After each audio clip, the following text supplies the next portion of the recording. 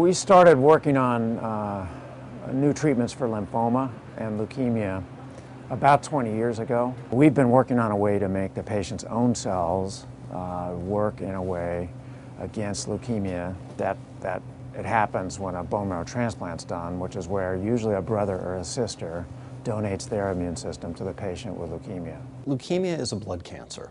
There are many different kinds of leukemias and in fact related disorders called lymphoma. We've treated patients with a type of chronic leukemia called chronic lymphocytic leukemia, or CLL. In general, the only curative approach has been a bone marrow transplant. And while that was a major advance in the 1980s, the problem with the bone marrow transplant is it really works best in younger patients, and it has lots of complications with ongoing, for years sometimes, requiring further medication. So, and the final limitation of the bone marrow transplant is often patients don't have a match, or that match can't be identified in time for the patient. So the project or the technology really began as a way to figure out how we could grow immune cells, specifically T lymphocytes, and looking at ways to get those to grow with reagents or materials that we could use over and over again. And what we do is we take patient cells that are obtained from a facility in the hospital to collect white cells, and we can isolate particular cells, activate them, deliver genes, and we test them prior to releasing them back to the patient. So it really is a form of molecular engineering on cells to make them better able to find tumor and kill tumor. In our study, it's the first time we've shown that T cells are what are called serial killers, and that's that they can kill one tumor cell and then go and kill another. And we found in all three of our patients that the T cells killed at least 1,000 tumor cells.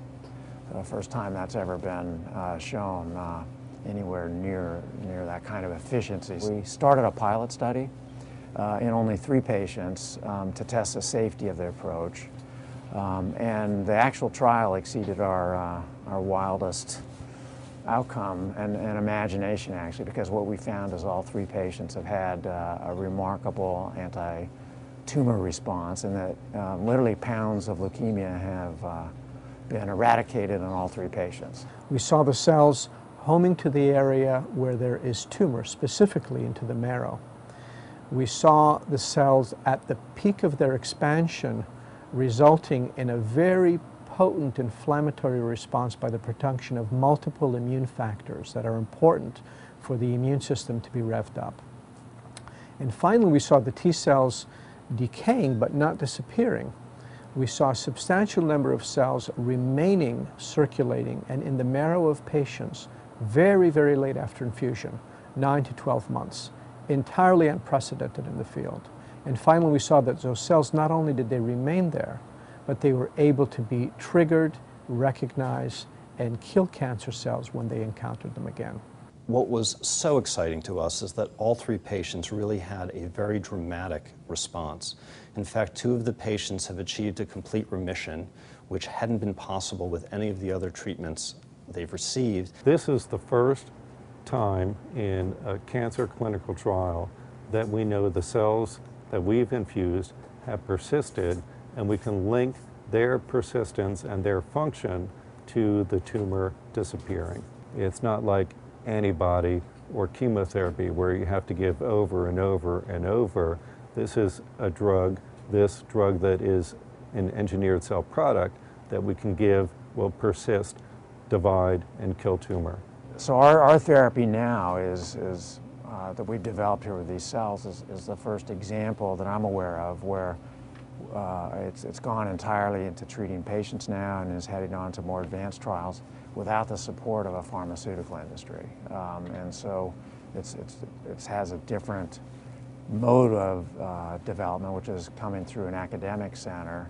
And then later there'll probably be a handoff to the pharmaceutical industry as later stage trials. We have benefited in our therapy here because there's been a lot of support from philanthropy. We really benefited from the Alliance for Cancer Gene Therapy, who has supported this trial and allowed this to come to an initial pilot test. And we also are in the midst of a setting of tremendous basic research that we can take into our facility and translate it to the bedside.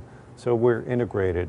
We have one hand bridging from the research lab and the other hand delivering the cells to the clinic.